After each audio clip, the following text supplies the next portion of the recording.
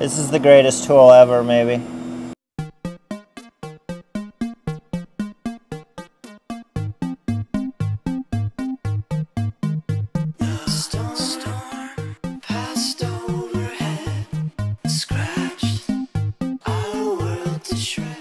In terms of woodworking, I'm just kind of learning on a need-to-know basis.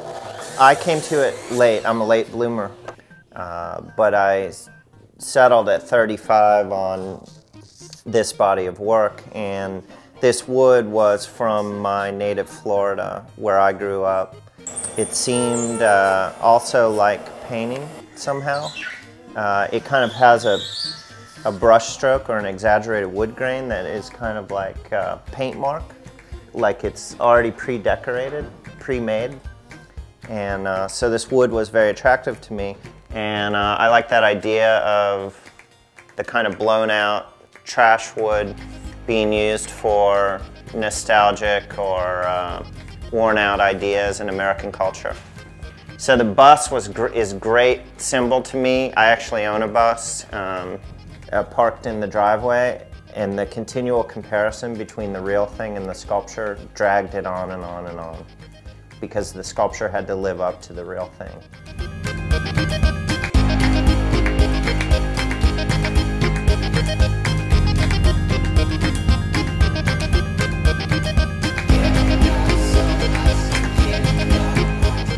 My idea for this was the computers have come so far in my lifetime, and the first computer I used was that Macintosh that I made, which was the Mac II SE, I think. And they're basically dead. They're dinosaurs. They're fossils. They're records of where we were 20 years ago. And this wood is kind of fossilized and old and dead and fungus-eaten. And so I paired those two ideas together with that.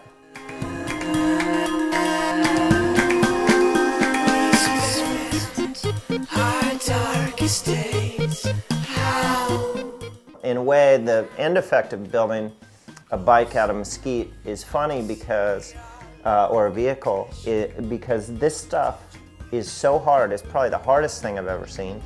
And the fact that these tubes, or this actually exists as real steel in reality, and this wood is so hard in reality. It's an incredible pairing. Like this kind of thing up here, where this is 3/8 inch turned piece of bracing for the seat, the support piece. This is no trouble at all in mesquite, whereas other woods you would be worried that this heavy seat would be problematic here. This stuff's so strong, it's incredible.